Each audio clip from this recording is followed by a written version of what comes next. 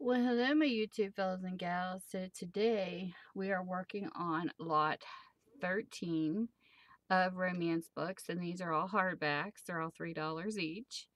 Hi, my name is Tammy. If you're new to my channel, I own a used bookstore, and you can get a hold of me through tammysmakeuptreats@gmail.com, or you can contact me on Facebook under Minda's Bookstore and more. And if you don't read books, but you read with the tech gadget, well, I'm also a resource center that if you're interested in these books, you can go look them up and you can go have fun reading because I love books. It's one of my passions in life. So I try to do 10 books per video and read the synopsis so you know what the book's about. And then in the description below, I will list all the authors' names and all that good stuff and the ISBN number so you can go find them. So the first book of the day is called Cruel Legacy by Penny Jordan. This is what the book looks like. It's purple. I don't know why it shows up blue, but it's purple. This is a 1994 copyright. There's pen writing on the third page. Get a little bit of pen there. And I think that's about it. I try to clean them up as best I can so you have a really good reading book. So this is what it's about. Cruel Legacy is a Penny Jordan at her best. The story moves gracefully through the lives of 4 women as they learn to redefine themselves and their relationships and to hold on to their faith in each other and in love. The tragic truth behind wealthy industrialist Andrew Reichardt's sudden death shatters the lives of his family, friends, and employees. One man's life has come to an end, but for those left behind, it's just the beginning. Philippia, her pretty looks and manners reflect in Andrew's success and power, but her husband's death brings financial disaster. And now, for the first time in her life, Philippia must prove to everyone and to herself that she is a woman who can stand alone. Sally. When Andrew Reichardt's factory closes, her husband Joel loses his job with the family financial well-being resting on her shoulders. Unable to bridge the widening distance she feels with Joel, Sally finds herself tempted by another man. Deborah. Deb has been promoted and now she must foreclose on Andrew Reichardt's estate. The job brings her close to a ruthless and ambitious man, and as her lover Mark struggles with his own demons, Deborah is forced to take a hard look at the future. And Elizabeth. Philippia's counselor and devoted mother and wife, she's supported of her husband Richard, a brilliant surgeon who's being forced into early retirement. Richard is afraid of the emptiness and loss of purpose in his life, and Elizabeth doesn't know how to help him. So there you go. Sounds pretty intense with all those women and their lives. So that's book 1. Book number 2, we have Commitments by Barbara Delinksky. It's got some writing inside the cover. That's what the book looks like. It is a 1988 copyright, and this is what it's about. Writer Sabrina Stone had married wealthy and unwisely. Her husband's refusal to love her handicapped son added more strain to an already failing relationship. Yet Sabrina feels a commitment to her marriage, one she has vowed to honor. Then one day she encounters an investigative reporter named Derek McGill, who's writing a story on parents of special children. They speak only for a few minutes, but it is long enough for the two of them to feel a desire that stuns them, a desire they both assume must remain unfulfilled. 8 months later, Sabrina's husband is divorcing her, and Derek McGill is in prison for murder. Following an impulse, Sabrina travels to Derek's prison to tell him that she believes in his innocence. What started as an act of compassion will turn into a dangerous and passionate test of her courage as she tries to uncover who engineered Derek's conviction, and she will discover the meaning of one of the most important commitments of all, the one a woman makes to herself, the one that would determine the course of her life and the fate of her dreams she has for her child. Of all the books I've ever written, Commitments has been one of my favorites, says Barbara Delinksky. I still get tears in my eyes when I reread it. I wrote it in 1987 as a full-length novel that was different in many ways from the romances I was writing at the time. For one, it includes the male point of view and delves into the heart-rending family problems. In that sense, is a precursor of my current work. Boy, that sounds like a good book. So that's book 2. Book number 3, we have... This here is a 2-in-1 edition. It's On a Wild Night and On a Wicked Dawn by Stephanie Lawrence. I love it when I get more than one book in a book. More than one story in a book, I should say. This is a 2002 copyright. Look at the back of that, how pretty that cover is. Big, thick book. And this is what it's about. On a wild night, headstrong and mean adventurers where no respectable lady should, looking for excitement, but her daring turns to panic when she finds herself quite out of her depth unexpectedly. Martin Fulbridge, Earl of Dexter, comes to her rescue. He's exactly the sort of man Amanda has been longing for, lean and sensuous, but can such a rake be sufficiently tamed? In On a Wicked Dawn, Amelia is stunned when Viscount Lucian Ashford, a man she's been in love with for years, agrees to her marriage proposal. He insists on a proper courtship, leaving her hungry for those stolen moments when his kisses take her to the height of ecstasy, but Luke has hidden reasons for his tender seduction. Ew. So there you go. Book 3. Book number 4. And I really like this author because she actually writes in college level. And there is a way you can find that out. I was taught in college that, you know, certain people write in like the 8th grade level. She writes in college level. Hers is A Wild Mountain Thyme by Rosamunde Pilcher. This is a large print. This is what the book looks like. You can tell it's older. This is a 1978 copyright. There's no jacket. It's just a regular cover. Victoria Bradshaw was numb with boredom, and London was great and dull after a Christmas season. Oliver Dobbs, determined to succeed as a writer, had broken Victoria's heart, leaving her in order to marry a wealthy man's daughter, pregnant with his child. Now, 2 years later, his wife dead, he sweeps into Victoria's life again. On that cold February night, he urges her to come away with him and his young son Tommy, whom he has abducted from his in-laws. Almost against her will, she travels with them to the Scottish Highlands. The publishers thank the authors and publishers who have made available their works for Oliver's Croft series designed to feature the world's finest literature. Yes, this is cool. Anyway, so that's book number 4. I could go on and on about books. Book number 5 is The Secret Love by Stephanie Lawrence. That's what the book looks like. And then that's the back. This is a 2000 copyright, and this is what it's about. She was desperate for his help when a mysterious lady, her face hidden by a black veil, begs Gabriel Sinster for his help. He cannot refuse her plea, for despite her disguise, Gabriel finds the woman alluring, and he is powerless to deny her, but he exacts payment as only a Sinster would demand. For each piece of information he uncovers, she must pay him in the form of a kiss. Ew, romance. He is powerless to resist. Lady Alethea Morwellen knows Gabriel is intrigued, but despite the sparks that fly between them, they have never passed a civil moment together. Yet as the stakes get higher, so does Gabriel's desire for payment. In each overpowering kiss, each passionate embrace, Alethea knows she will not be able to resist his ultimate seduction, but what will happen when she reveals the truth? So there you go. Book 5. Okay. Book number 6, we have The Queen of the Big Time. This is what it looks like. And then this here's got like something was lifted off there, like a label or something. This is a 2004 copyright. And this is what it's about. In the late 1800s, the residents of a small village in the Bari region of Italy on the shores of the Adriatic Sea made a mass migration to the promised land of America. They settled in Roseto, Pennsylvania, and recreated their former lives in their new home. down to the very last detail of who lived next door to whom.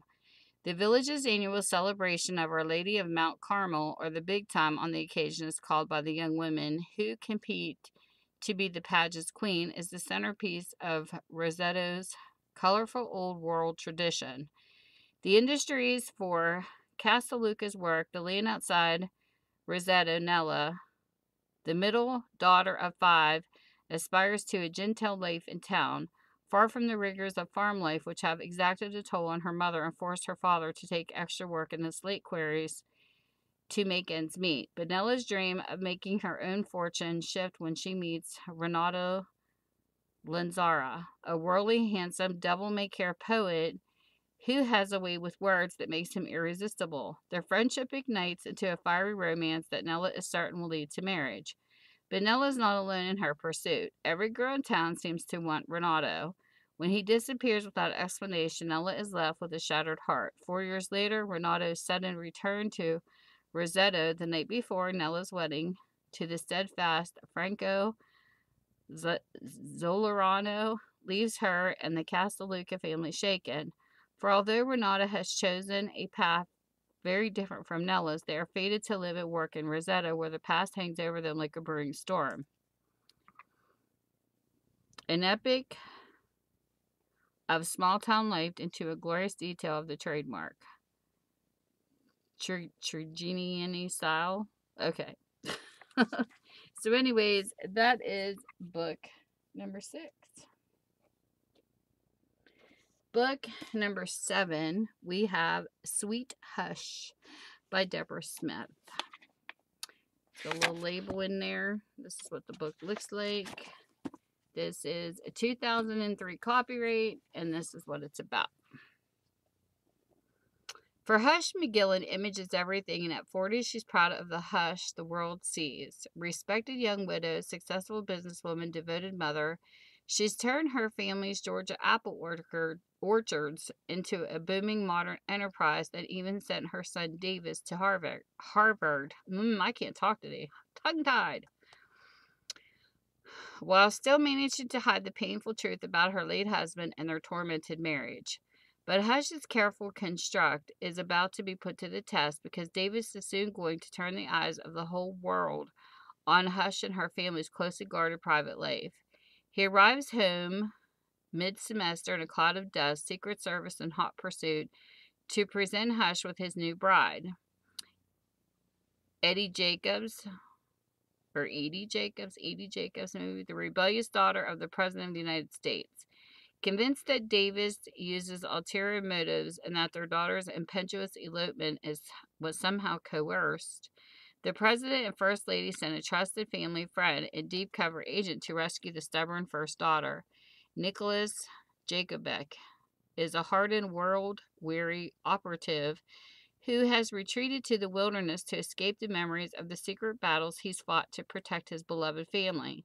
When keeping Edie safe from his first priority once again, he doesn't expect the mission to include to have stolen his heart by a red-haired firecracker named Hush. And Hush, who is trying desperately to keep her orchards running while protecting her son and new daughter-in-law from the media hordes that invade the farm, is not prepared to be shaken to the core by the unexpected stranger's arrival.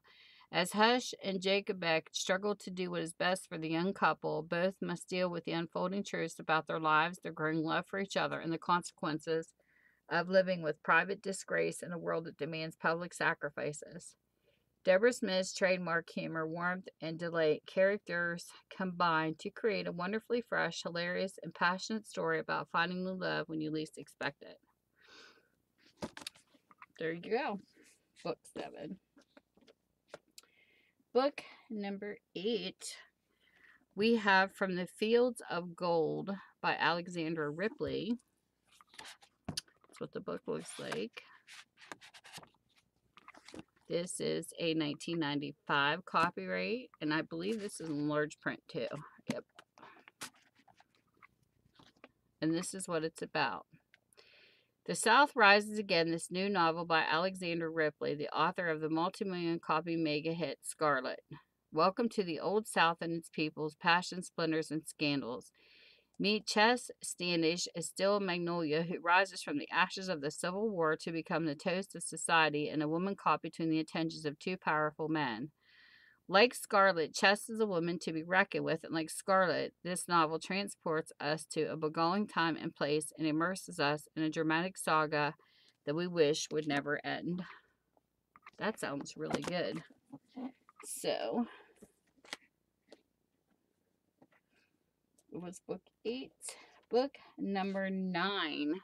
We have another thick book. This has got, I believe, 3 books in one. Yes. This is Bygones, November of the Heart, and Family Blessings by LaVyrle Spencer. Thick, thick book. This is what the book looks like. You tell it's been loved. There's some marker there.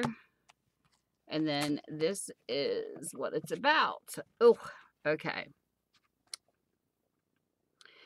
Bygones, divorcee Bess Kern has built a successful career as an interior designer in historic Stillwater, Minnesota. Though still angry with her ex-husband Michael for abandoning their marriage, she's proud of their children, 21-year-old Lisa and 19-year-old Randy. When Lisa announces that she is pregnant and plans to marry, Michael and Bess rarely come together to help organize the wedding, and before long their own spark is rekindled. Though their parting was acrimonious, Michael and Bess re-examine their roles in the divorce and gradually come to terms with each other. Longing for that once-upon-a-time togetherness, they are forced to consider whether 20 years of love can be erased by a legal decree and whether sometimes when times change, people don't change along with them. Then we have November of the Heart. Set at the end of the 1800s, November of the Heart tells the story of Lorna Barnett, a young woman from a wealthy St. Paul family, and Jen Harkin, the ambitious dreamer who works in the kitchen of her family's summer estate. When Jen overhears her father's plans to complete the summer regatta, he brazenly crosses the line between master and servant by offering to design and build a boat that is sure to win. As the new boat comes together, so does their relationship between Lorna and Jen's. And despite the rigid caste system that keeps them apart, they embark on an affair as fresh and innocent as summer itself.